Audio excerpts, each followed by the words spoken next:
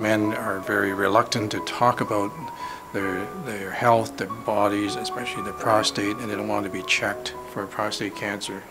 Men are not keen to come forward and have the examination. When I was diagnosed with advanced prostate cancer, there was a mass of bad information out there. The public need to be made aware and not feel embarrassed. And so the idea was to create a newsletter that gave you accurate information. So that was the start of the Below the Belt newsletter.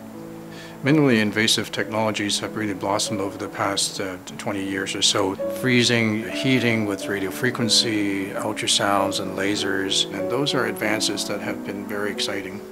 Donor-funded research is very important for us to continue with our efforts to achieve better quality care and to improve quality of life for our patients. The education process is about communication, and the end goal is to save lives. I think the most gratifying part of my job is finding out from either the patients or the family that I have made, however small, a bit of a difference in their lives. I'm Dr. Joe Chin. And I'm John Hastie, and we support prostate cancer care.